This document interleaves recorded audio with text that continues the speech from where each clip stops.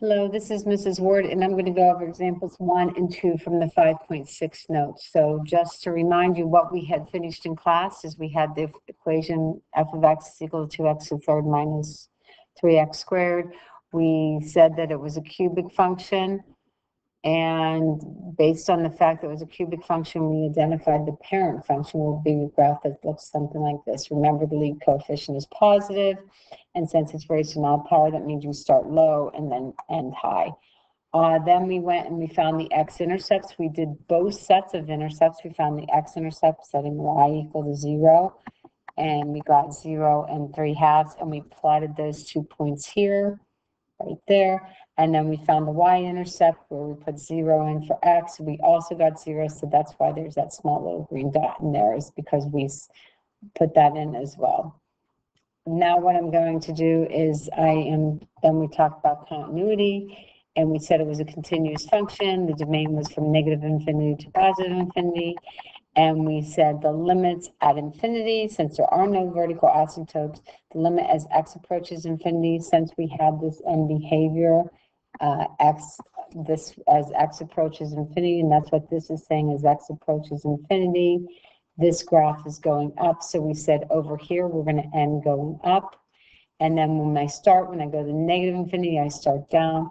So when I'm looking at this graph here, I know that I'm going to start from the down direction there. So I'm going to come like this way, do whatever I do, and then end high. So we found the increasing and decreasing intervals. We found the first derivative, which was 6x squared minus 6x. We found our critical numbers to be 0 and 1 by setting the first derivative equal to 0. The first derivative is never undefined, so we didn't get anything like that. And then we were working on the extrema. So the first thing I'm going to do is I'm going to make that table. And when I make the table, I'm going to put my critical numbers in there of 0 and 1. I'm going to pick test point values. So let's say I pick -1, 1/2, and let's say +2. Then to find out whether it's increasing or decreasing, I'm going to take that test point and put it into my first derivative. And I just really care if it's positive or negative.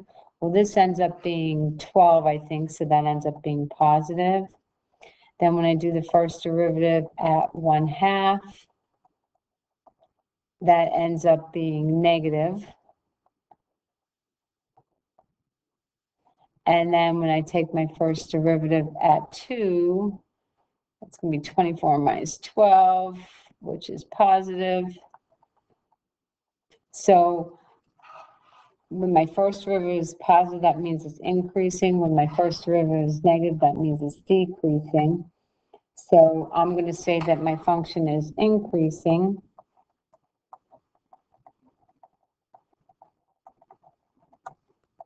From negative infinity to 0, and then again from 1 to positive infinity.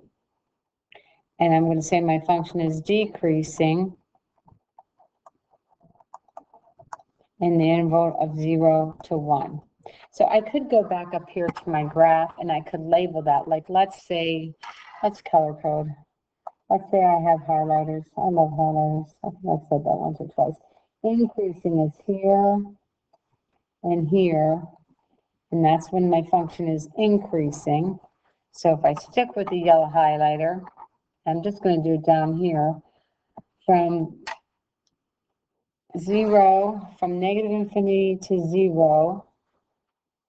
In this interval here, I'm going to be increasing. And then starting at 1, I start increasing again. And then switching highlighters to a different color, let's use green. If I go back down here,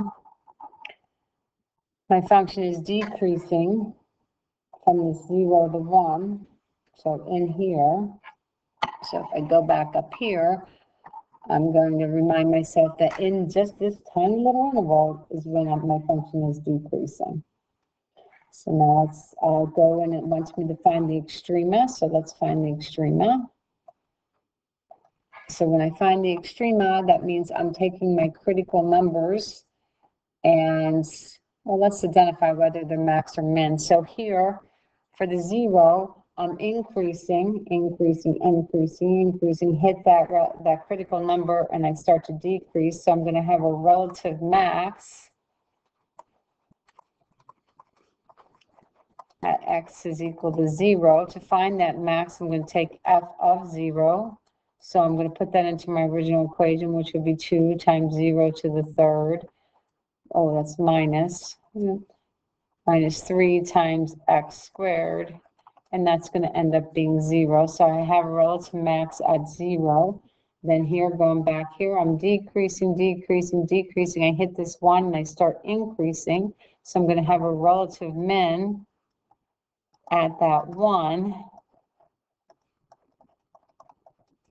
And so f of 1, put that in, it's going to be 2 times 1 to the third minus 3 times 1 squared. So that's 2 minus 3, which will be negative 1. So I have the ordered pair, ordered pair, 1, negative 1, which I don't think I've graphed yet. And I have the other ordered pair, 0, 0, which I've graphed quite a few times. So I'm going to go here and add those 2 points to my graph. 0, 0 again is going to be there. And then the other one was 1, negative 1. So I'm going to do right there. I'm going to have that point right there. So that's what I've identified with my first derivative. And this 0, 0 is going to be a relative max. So it's like I'm going to come from here. I'm going to hit that point. And then I'm probably going to go down, hit this point, and then start going back up. Okay, I'm on not a very neat graph, but you get the general gist. Okay, the next one, I want to find my concavity intervals. In other words, I want to find out when I'm concaving up and when I'm concaving down, which means I have to find my second derivative. So my second derivative is going to be the derivative of the first derivative. So my second derivative is going to be 12x minus 6. I think I remembered my numbers right. 12x minus 6. Now I'm going to find the intervals, so I'm going to find my hypercritical numbers, which means I'm going to set the second derivative equal to 0. So I'm going to say 12x minus 6 is equal to 0. So x is equal to a positive 1/2. So my points of inflection are going to be f of 1/2. I'll get that in a second. And then here I'm going to find the concave intervals. So here's 1/2. And then I'm going to pick test point numbers. Let's say I pick, let's do 0 because 0 is easy. And let's do 1. And now I'm doing my second derivative of 0. And when I put 0 in, that ends up being negative 6. So this ends up being negative. And then when I put in 1, that ends up being 6, which ends up being positive. So I could say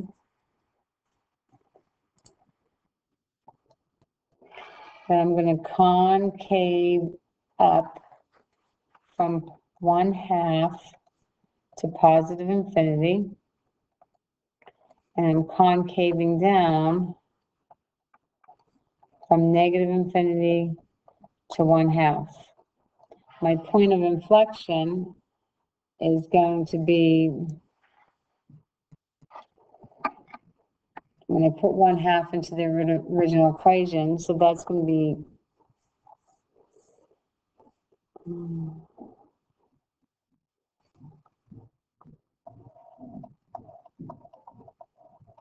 times 1/2 to the third minus 3 times 1/2 squared. So I'm going to need a calculator for that. So give me a second, please. So when I put that in my calculator, I get negative 1/2. So this inflection point, so this will be negative 1/2. So that inflection point is positive 1/2, negative 1/2. So I kind of want to go back up and look at the graph that I just did. So I'm going to erase what I filled in there because I had the general but now I have a better idea of what's going on. So let's get rid of this. So at 1/2, negative 1/2 right here is my inflection point. So here I'm going to come from below. I'm going to hit this relative max. I'm going to go down right here at this 1/2. I stop concaving down and start concaving up. I hit this -1 and then I continue up. And that is going to be the shape of my graph. All right, let's move on to the next one. So the example f of x is equal to x squared plus x, or x squared minus 9. Notice I gave you the first derivative and the second derivative, so you don't have to figure it out.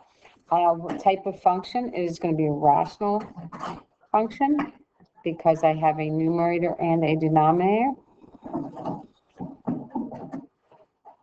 So now I'm going to find my x-intercept. So I'm first going to find my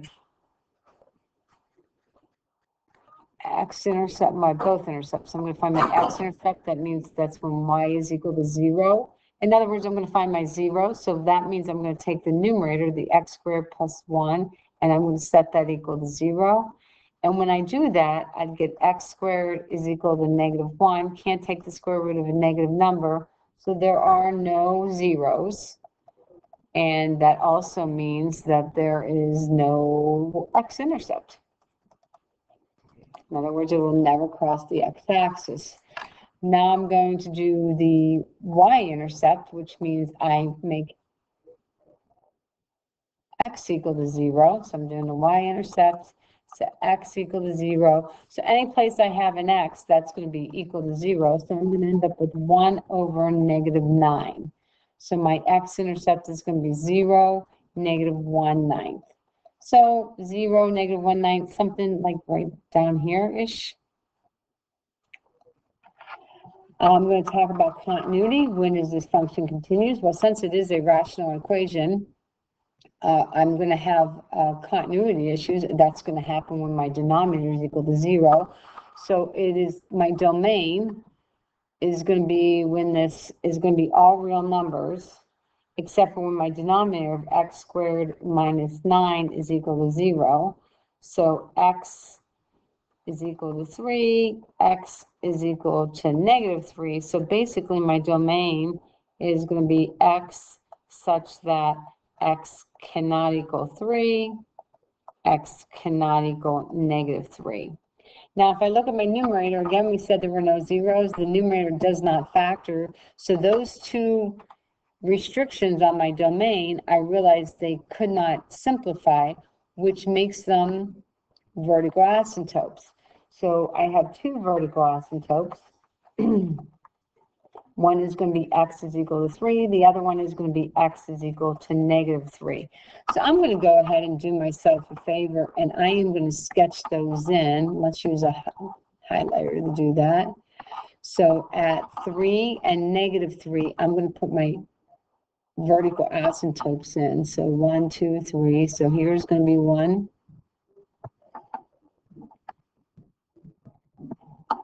And then it's +3, I'm going to have another vertical. Whoa, that's really not, hopefully it'll straighten out. Oh, thank you.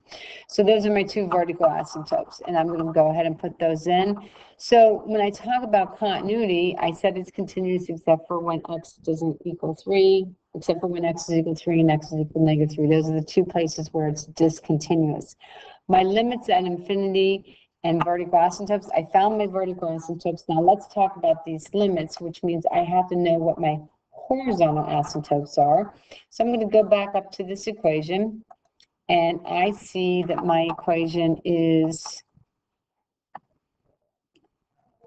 x squared, x squared. And when I look at this, I notice that my power, whoopsie, I thought it was the highlighter still.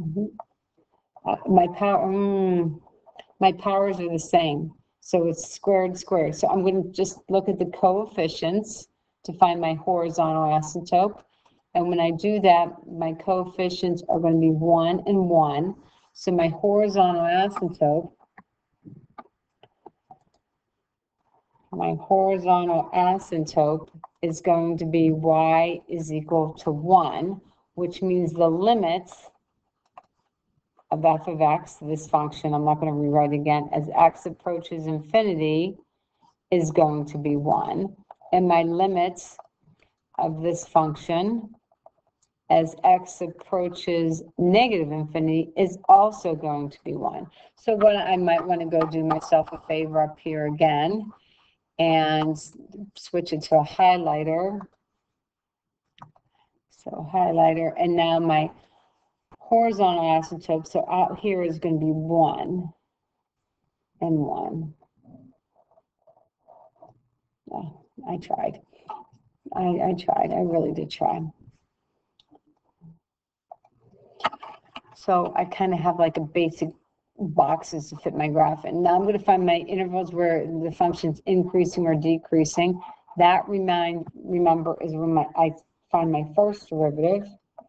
And my first derivative I wrote down for you. So my first derivative is going to be that negative 20x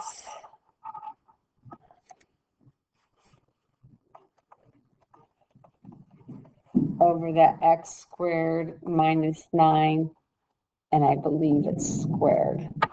So that's going to be my first derivative, double checking. So now to find the places where it's increasing or decreasing, I have to find my critical numbers. So I'm going to find when the first derivative is equal to 0. So I'm going to take that negative 20x, set equal to 0, and I get x is equal to 0. And then I'm going to take my first derivative and find out when it's undefined. And that's going to be when this denominator is undefined, which is going to be x is equal to 3 and x is equal to negative 3 again. Now I'm going to do my table to find out my intervals of increasing and decreasing. So I'm going to have negative 3, 0, and 3. And now I'm putting in my first derivative. And you know what? I didn't pick test points. Let's pick some test points real quick. Let's use, let's say, negative 4. Let's say 1. Oh, negative 1. Whoopsie. Positive 1 and positive 4. So now I'm going to do my first derivative. So I just need to know whether it's positive or negative. So I could go into my calculator and do that, like the such that. So hit Control Divide, do the negative 20x for my numerator.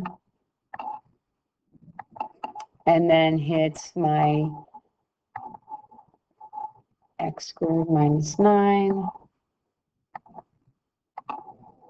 And then I'm going to square this whole thing. And then I'm going to get out of there, and I'm going to do such that, and oopsie.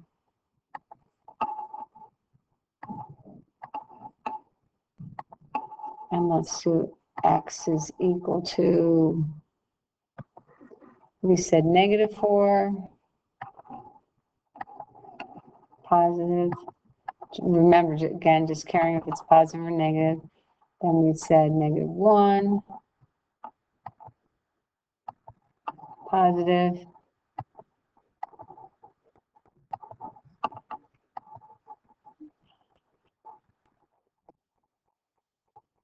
Why did I do that twice? I don't know. Positive 1.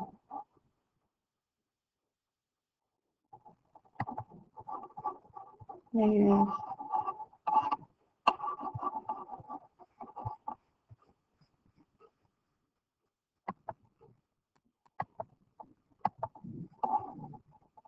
And positive 4.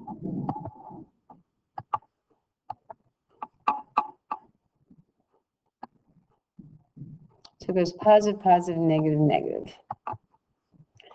So this one was positive. When we did our first derivative here, this one was negative, positive. Did our first derivative here, it was negative. First derivative here, negative, which means it is increasing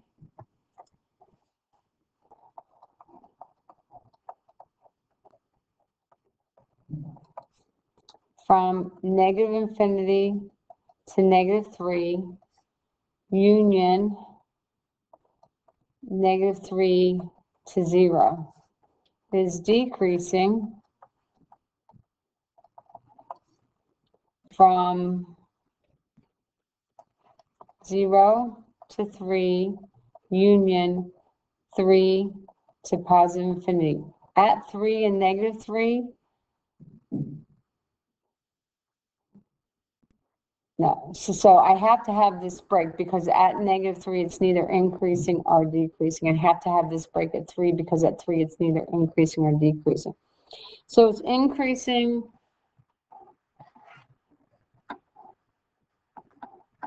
So I'm going to mark those with my highlighter again. I think we used yellow last time for increasing. So I'm increasing here, and then here, and then I'm decreasing from here and here. So going up to my graph, so I'm decreasing from 0 to 3, and I'm going to try and make a little break, and then from 3 on, I'm decreasing, and then I'm increasing from here. Let's see, it's supposed to change colors. Where did it change colors?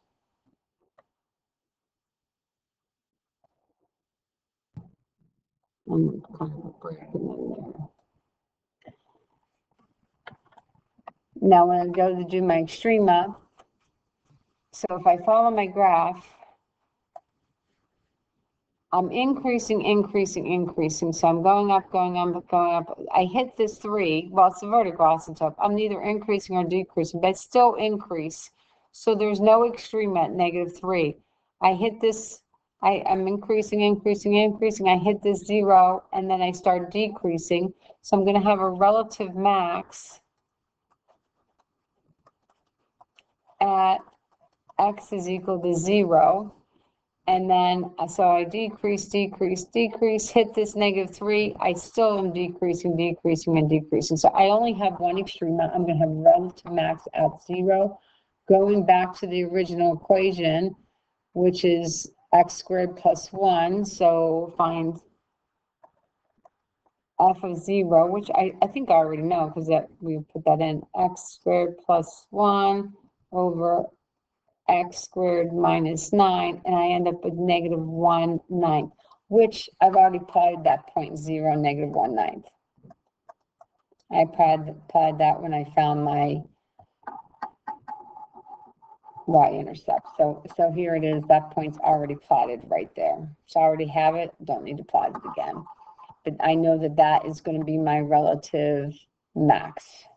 So I'm going to come from below, hit that, and then start going down.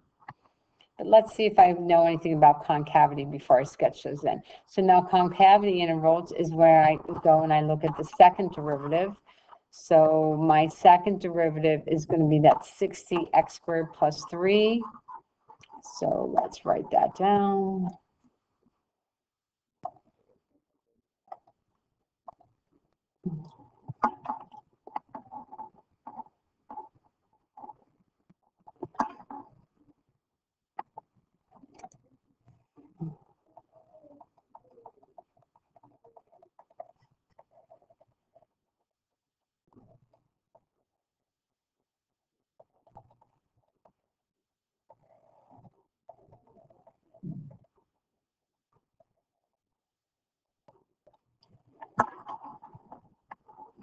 Just double checking that I wrote that down correctly. I did. So now I want to find the places where my second derivative is equal to 0, which means that 60 times x squared plus 3 is equal to 0. Divide both sides by 60, you get x squared plus 3 is equal to 0. X squared is equal to -3. That's not possible, so I'm not going to have any there. Then I want to find places where my second derivative is undefined. Again, that's going to be when this is equal to 0, so that x squared minus 9 is equal to 0, and that's going to happen at x is equal to 3, and x is equal to -3. So I want to see if the concavity changes at those 2 points, so I'm going to make a table. So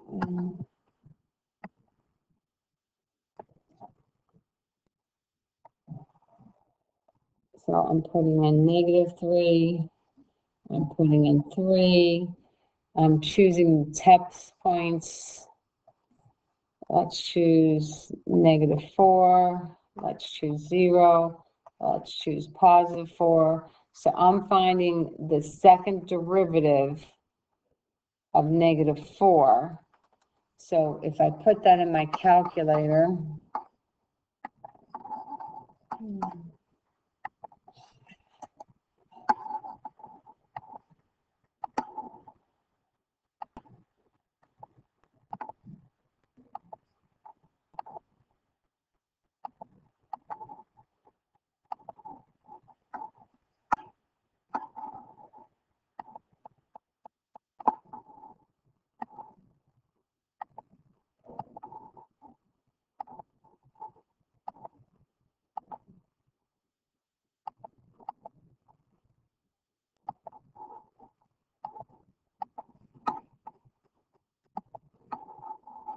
and put x is equal to -4,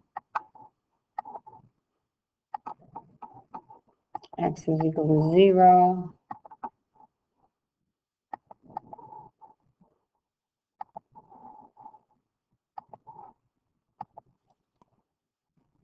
and x is equal to +4.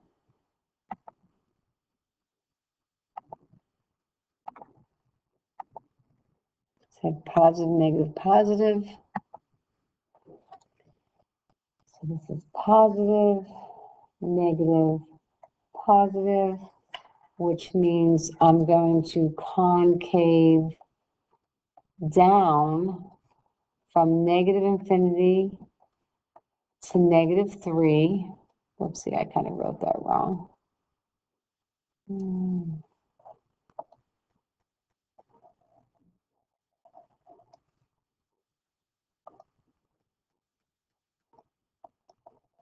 And then I'm going to concave, oh, I'm sorry, I'm concaving up in that interval. So sorry. I'm concaving up from -infinity to -3, and then I'm going to concave up again from 3 to +infinity. I'm concaving down from -3 to 3. So I could write like here,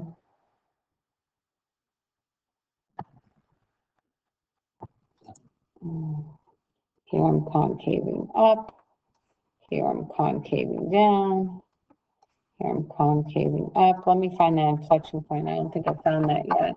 I have 2 inflection points, do I not? I do. So I'm going to find f of 3 for my inflection point, and I'm going to find f of -3. So putting into that original equation, which is the x squared plus 1 over the x squared minus 9.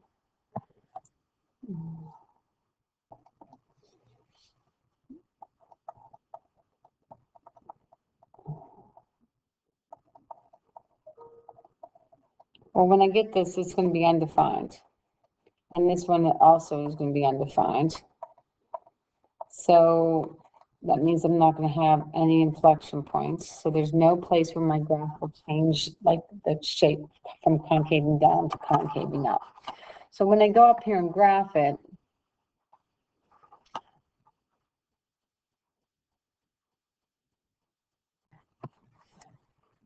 my function's increasing.